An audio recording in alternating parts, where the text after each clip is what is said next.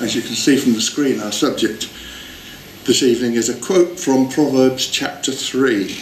But it has to be said that it is a subject that is also very relevant to our readings for today. And it is a theme that constantly appears throughout Scripture in varying ways from characters who, from their own experience, give very sound advice and encouragement to everyone who would be guided by the word of God that we hold so precious. In our first reading today, Exodus chapters 3 and 4, they shows us Moses at the burning bush. At this time he is apprehensive, of course, but nevertheless this is the sort of starting point, it seems, where he is learning to trust in the Lord God, who calls to him from the bush through the angel, "I am the Lord God of your father Abraham, Isaac and Jacob." And so he removes his shoes from his feet as instructed, treading on holy ground and communing with the angel of the Almighty. His experiences as he returns to his people in Egypt begin to show a measure of trust in the Lord as he and his brother Aaron demonstrate the signs that have been given to them. And the people believe. Aaron spoke all the words which the Lord had spoken to Moses and did the signs in the sight of the people, and the people believed. And when they heard that the Lord had visited the children of Israel and that he had looked upon their affliction, then they bowed their heads and worshipped. And that's from our first reading today.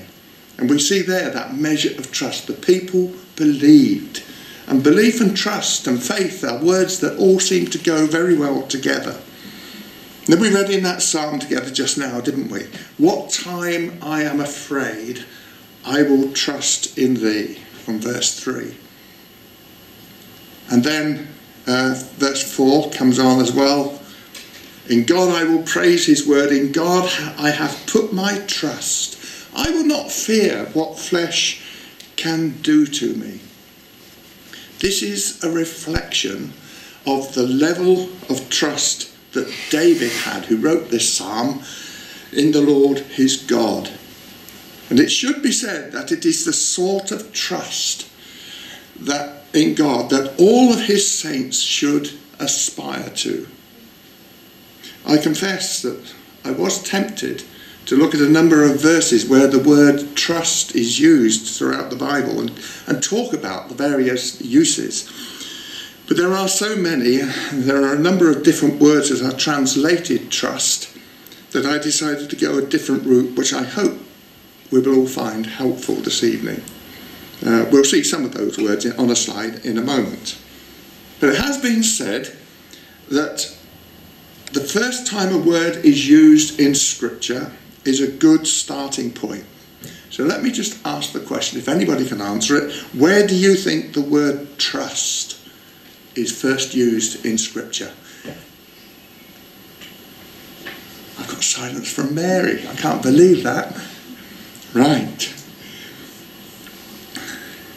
It's the parable of Jotham, the son of Gideon, when the men of Shechem made an alliance with Abimelech, their leader, after Abimelech had murdered 70 sons of Gideon, and only Jotham had escaped. And Jotham stands on Mount Gerizim and he calls to the men of Shechem in the valley below. The natural topography of the land allows sound, as we know, to carry very well from the mountain top down to the city in the valley below. And Mount Ebal is on the other side, as you can see on this map. I'm not sure whether you used one of those, that very map, Carl, but you'll remember how Carl showed us in a Bible class about a year ago how Shechem lies in this valley between the two mountains, Ebal and Gerizim. And it's from Mount Gerizim that Jotham condemns the men of Shechem for putting their trust in him, in Abimelech that is, and he curses Abimelech for the evil that he's done. He's murdered 70 of his brothers or family.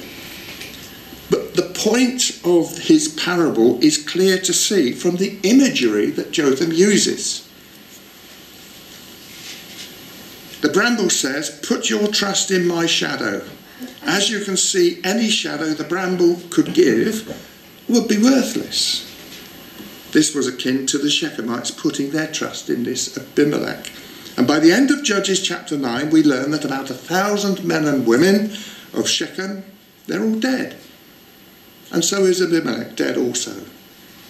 The value in the incident is, of course, the lesson that God brought about the destruction of Abimelech and the men of Shechem because of the evil that Abimelech had done. And on the men of Shechem who would put their trust in him instead of putting their trust in the Lord God. They should have known what the psalmist was later to declare. It is better to trust in the Lord than to put confidence in man. It is better to trust in the Lord than to put confidence in princes. The word trust here in both cases is the Hebrew word chachah, pronounced korsor. Strong's Concordance reference number 02620, seen at the top of the next screen, is the same word that's used by Jotham in his parable. And it's there up on the top. Translated 32 times, that word, which has got that number on the left-hand side, to trust, and then to make a refuge and to have hope, one time each of those. Many different words are used, as you can see on the screen, for the word trust in the Bible, but with slight variations. The Job one is a bit different. That 0539, the third one down, the word orman is translated believe 44 times, and only 5 times as trust, but Job's book was written in Aramaic.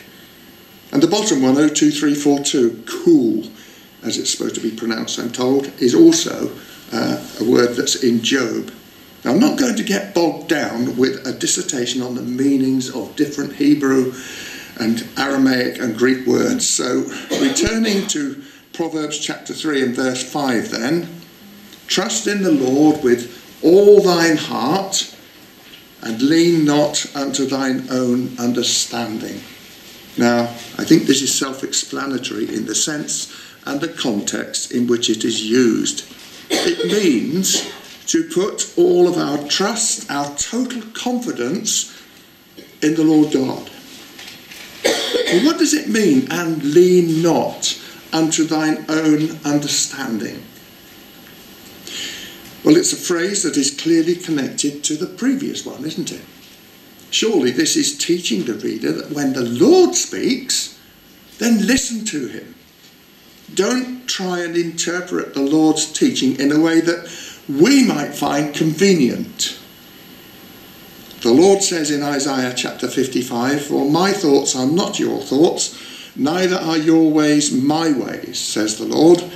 For as the heavens are higher than the earth, so are my ways higher than your ways, and my thoughts than your thoughts."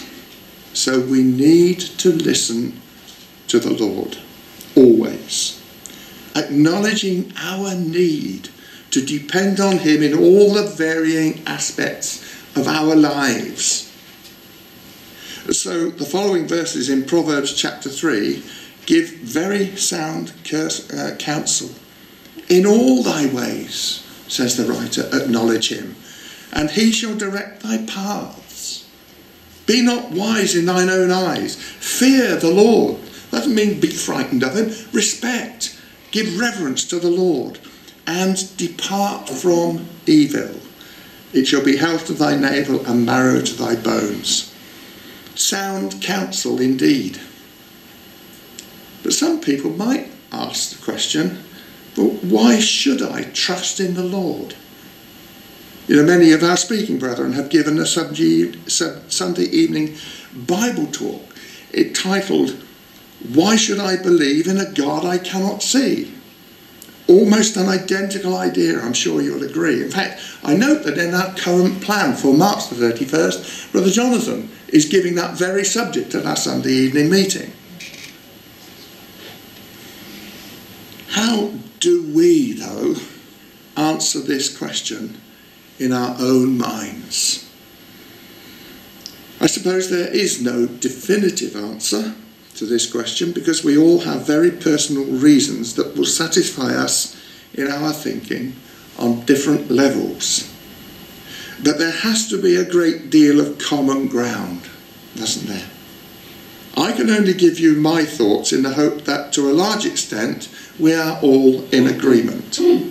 So what is it that causes us to trust in the Lord? And by that I mean to have total trust in our God. Well, let's try and analyse why it is that we trust our Lord God. We all recognise the phrase, don't we? In many walks of life we are asked to trust people because of what or who they are. And too many people put their trust in things or in people using that sort of philosophy. Trust me, I'm a doctor. Well, that wouldn't have been much help to the patients of Harold Shipman, would it? Nor would it have been to trust the man who might have said, trust me, I'm the navigator to the passengers on the Titanic. With our Lord God, however, it is totally different. We know and believe that our God is in absolute, total control over all the affairs of this world. And we frequently use the quotes from Daniel chapter 4, don't we? The Most High rules in the kingdom of men and gives it to whomsoever he will. Particularly at the present time, during the Brexit issues, when we ask questions as to our preferences, or at government election times as well. You know, many people are flabbergasted that these people have been elected to positions of power in their respective countries. However daft it might seem, however crazy the people who elect them appear to be, though, we all agree they are where they are for a reason, and because the Lord God has caused them to be put where they are. Those reasons might not be very apparent to us, but gradually they can become apparent. And it was very interesting to see a news headline just today, this morning, of Donald Trump's secretary, Sarah Sanders. I don't know whether any of you saw it. Eileen pointed it out to me, stating Trump is the president of the USA because God put him there. And one of her correspondents then made the suggestion that it might be the case that God is punishing the American people for their complacency. Well, that's one idea, I suppose. It's very interesting, though, that Trump is in the process of setting up colleges to encourage young Americans to read their Bibles. On another tack, who knows who the next Prime Minister of the United Kingdom might be? Him? Could be. People are daft enough to elect people like this. Or it might be him, Jacob Rees-Mogg. Or, and I'm glad Joe's not here tonight because I didn't want to see him being carried out on a stretcher. It could have been him, if you remember what Joe said last Thursday night on his talk. Or maybe it will be somebody completely different who is yet to appear on the scene. But one thing we can be sure of, whoever it is, it will be God's choice, not that of mankind. However, I digress. So let's go back to the question in hand. What is it that causes us to trust in the Lord? The answer has to have something to do with personal experience. We all read the scriptures, we learn about prophecy being fulfilled, we compare history with the teaching of our Bible, and we understand, as the scriptures tell us, all scripture is given by inspiration of God and is profitable for doctrine, for reproof, for correction, for instruction in righteousness, that the man of God might be perfect, truly furnished unto all good works. Because holy men of God spake as they were moved by the Holy Spirit.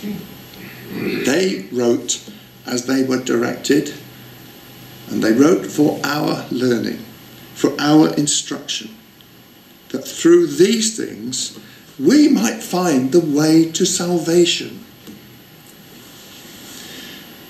But is it as mechanical as all that? I don't think it can be. Certainly it has its part, but it cannot by any means be the whole story. There is a quality that we must all have, and it's Jesus himself who identifies it. He who believes and is baptized, Jesus said, will be saved, when he commissioned them to go out into all the world and preach the gospel. Belief, almost an alternative for trust. But trust implies something more than belief. You could believe in somebody, but that doesn't automatically mean that you trust him or them or her, whoever it might be. Trust is something that is far, far deeper than mere belief. Now, what do I mean by that? Minnie Louise Haskins was a Bristol lady. She was born in Oldland in 1875, and she lived in Warmley. And famously, she wrote a poem that was read to the nation by King George VI in his Christmas broadcast in 1939. And I read somewhere that it was his then 13-year-old daughter, who is our present Queen, that persuaded him to read it. And that poem was also read on other occasions by royalty, including the state funeral of Queen Elizabeth, the Queen Mother, in 2002. And the sentiments of that poem are very powerful. There it is, Mary. I hope you can read it from there. I said to the man who stood at the gate of the year, "Give me a light that I may tread safely into the unknown." And he replied, "Go out into the darkness and put your hand into the hand of God. That shall be to you better than light and safer than a known way." So I went forth, and finding the hand of God, trod gladly into the night, and he led me toward the hills and the breaking of the day in the lone east. That was Minnie Louise Haskins' poem that the king read. It's a picture, isn't it, of childlike trust. It's a picture of something that is greater than belief. It's having a quality of dedicated trust. As an example of what I mean by that, this doesn't just say belief, does it? It implies trust. The trust that a child has in a caring, loving parent. Do you remember what Jesus said to his disciples in Matthew 18?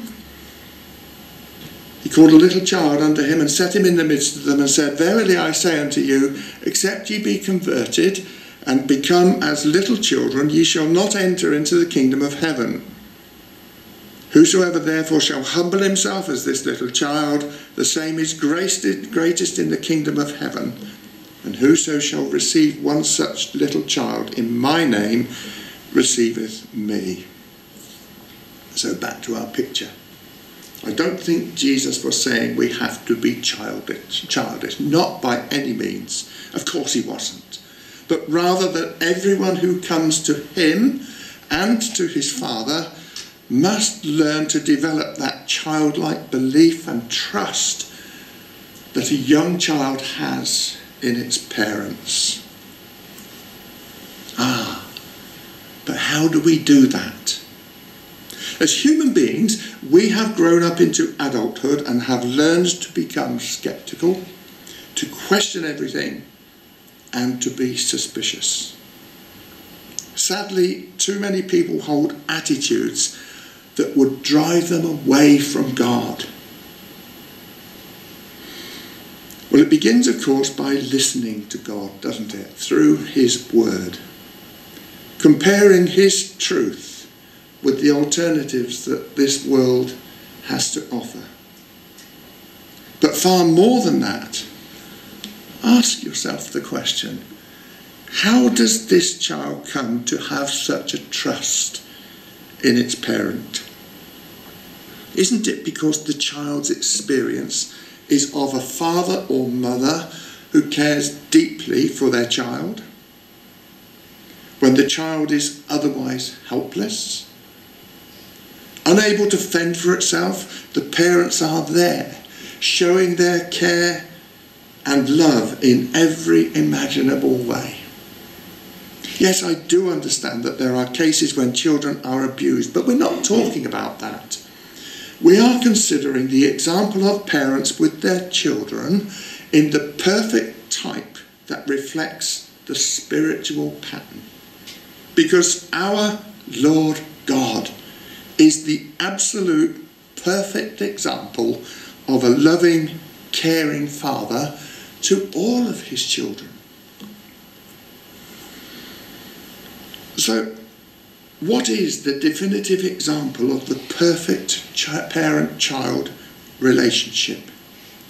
Surely it has to be that which John the Baptist and Jesus' disciples heard from heaven itself on more than one occasion. This is my beloved Son, in whom I am well pleased. Hear ye him. And yes, we have to do exactly that, don't we? We have to listen to Jesus.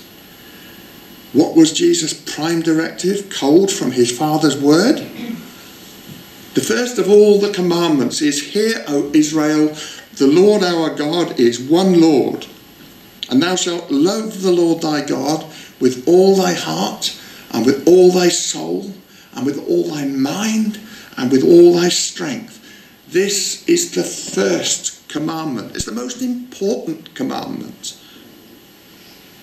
We then are the children of our Father in heaven, as Paul puts it in Romans chapter 9, which again is our New Testament reading for today, where he says, It shall come to pass that in the place where it was said to them, You are not my people, there shall they be called the children of the living God.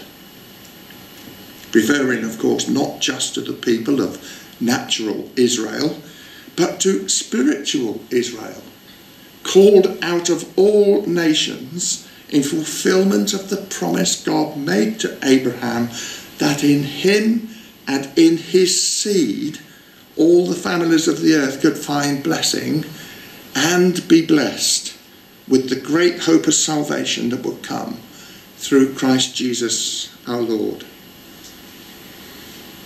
How, though, can we love the Lord our God with all our heart and soul and mind and strength? You see, this kind of love is not something anyone can just turn on because they're commanded to do so.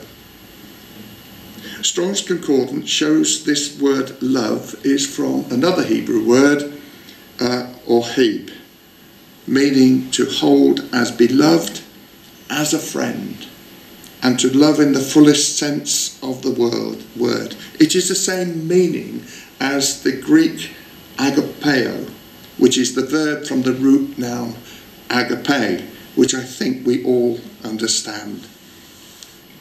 It's interesting that Scripture uses that Hebrew word, or heb, in differing ways.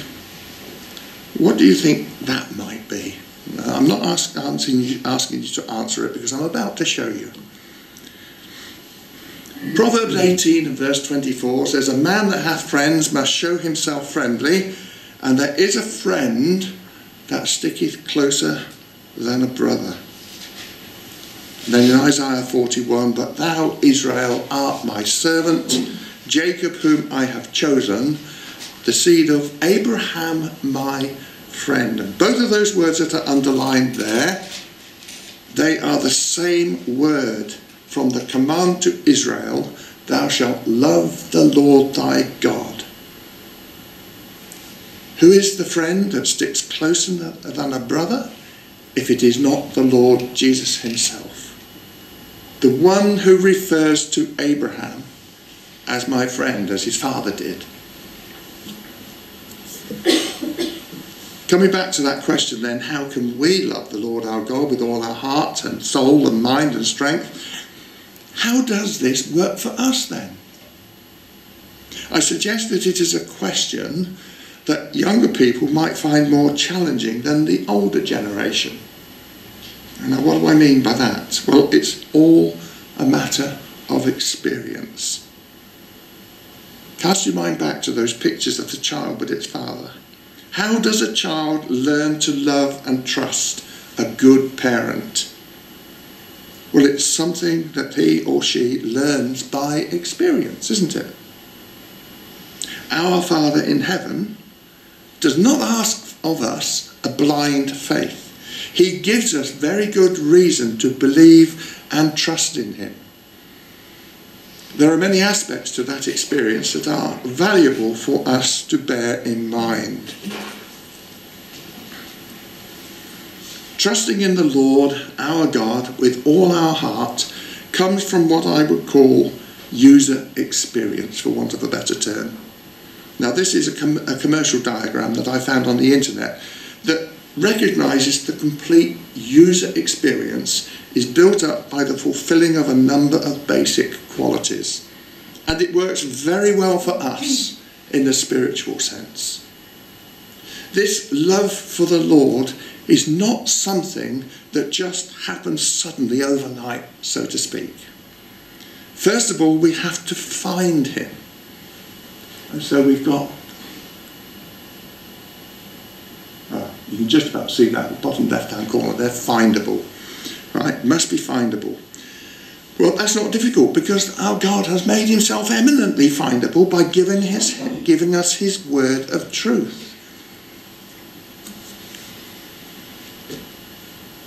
Job says, "Oh, that I knew where I might find him, that I might come even to his seat." Job in his distress is desperate for an answer from God. And of course we know as we read through the book that eventually he does find his God and he is blessed very, very much. Israel about to enter the land are given counsel to trust in the Lord, to seek him out and to be totally committed to seeking his help. Surely this applies to all of the Lord's people, regardless of the age in which they live. If from thence thou shalt seek the Lord thy God, thou shalt find him, if thou seek him with all thy heart and with all thy soul. His message of hope is entirely credible. The red spot, or the orange one over this side. It's credible because the more we search his word, the more we become convinced of the veracity of his teaching. History and prophecy attest to the credibility of the word of God. One of the great tools that we are able to use to demonstrate to people in the world that the Bible as God's word is totally reliable and can be trusted implicitly. And so we can show people from the scriptures and comparing it with history.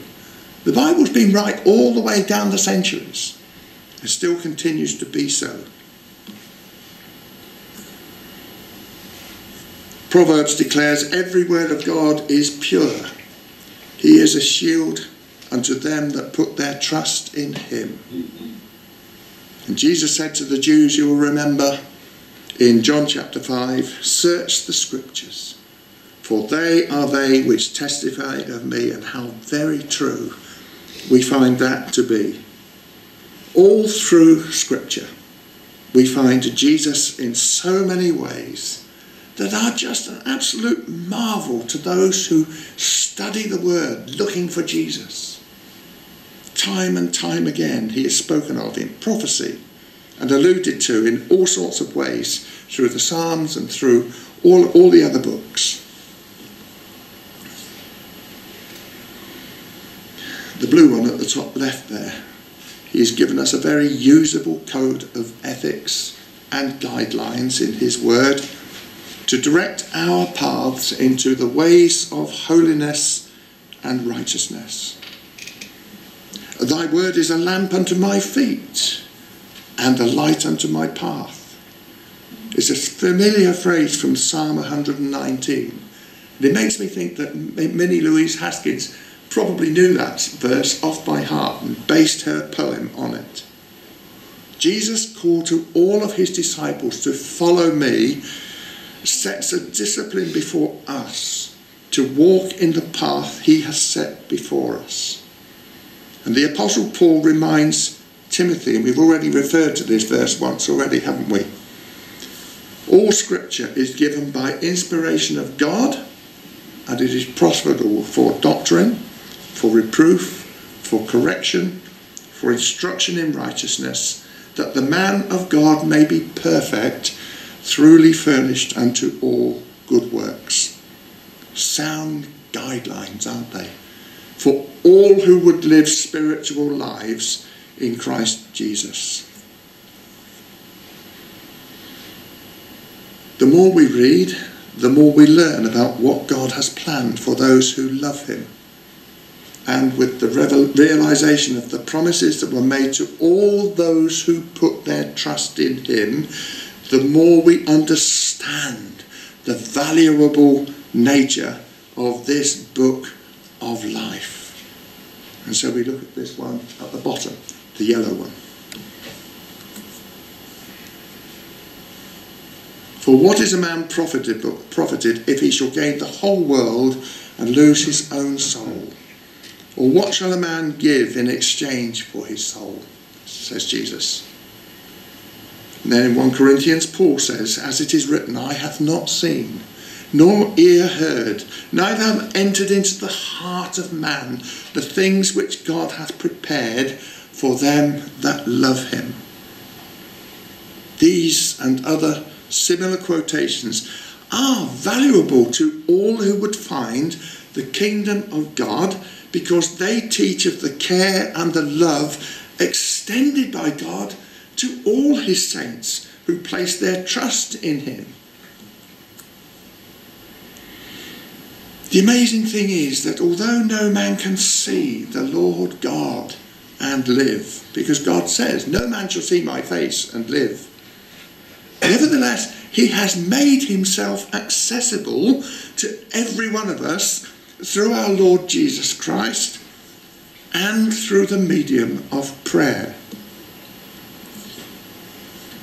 And you know, receiving the answer to a prayer is an amazingly uplifting experience.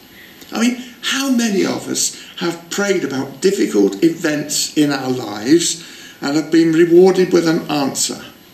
An answer that sometimes wasn't even the answer we were expecting. But in retrospect, we have recognised clearly that we did receive an answer. And it was the right one for us at the time. The more frequently we receive answers to our prayers, the more confident we become. The greater the level of trust we inevitably place in the Lord our God. And this is what I meant by the older generation finding it easier to trust in the Lord our God with all our hearts, because the experience that he's gained over many years of discipleship has taught us that there really is no alternative. That is a lesson for us then to pass on to our younger brothers and sisters, that Yahweh is our God. As the hymn said, it says, for Abraham's God is our God, and Isaac's God is ours. Ours is the God of Jacob, with his almighty powers. Knowing this then gives us great confidence and comfort. This is in reality something, of course, that is greatly desirable to all the saints of the Lord. It has always been so for those who trust in the Lord. Job experienced it. David wrote about it. The Apostle John declared it. In all his troubles, Job desired to speak with God. Surely I would speak to the Almighty, and I desire to reason with God, he says. And then the psalmist in Psalm 145, thou openest thine hand and satisfiest the desire of every living thing. And 3 verses later on, further on, he will fulfill the desire of them that fear him. He also will hear their cry and will save them. These verses, brothers and sisters, they are as valuable to us in our day to day as they ever were when they were penned originally by the psalmist. David was overawed when he considered these things. The Apostle John confidently declared it, didn't he? If we know that he hears us, whatsoever we ask, we know that we have the petitions that we desired of him. Of course, James qualifies that by saying that we must ask in faith, nothing wavering. These all are wonderfully comforting ideas that give us the confidence to come near to our God. Yes, he is the creator of the heavens and the earth. He is more powerful than anything we could ever begin to comprehend. There is nothing that is beyond his capability. He can raise the dead and bestow eternal, everlasting life on those who trust him with all their heart. This is the promise that God makes to all of his saints, all of his people. But it is how this promise of everlasting life has been achieved that mostly fills us with awe and wonder. That this almighty, all-powerful creator, our Lord God, Yahweh El, to use his proper name, gave his only begotten Son to die in such a dreadful way. Why? So that we can understand the magnitude of sin, and that he can and will forgive us our sins when we believe and trust in him with all our heart. No wonder we love him and are caused to place all of our trust in him. All this then builds to the complete, what we call, user experience of godly things. To love God with all our heart and soul and mind and strength. To trust him completely in all that we do. But it means that we have to get to know him, doesn't it? Intimately. And that comes from continual reading and absorbing his word. Communicating with him in prayer. Walking with him day by day. Being conscious of the fact that he is always alongside us if we tread his pathway to the kingdom. Many people find the Bible a little confusing when they first start reading it, but little by little, as we know, an appreciation begins to grow, almost imperceptibly at first. But the more we read and learn of the wonderful things that our God has put there for our learning, the more we come to understand just what the message is all about. And guess what? Surprise, surprise, we begin to realise that we love the word and we love the message of hope. And most of all, we love the Lord our God who has given this hope, and his Son, our Lord Jesus, more and more for what they have done and are doing for us.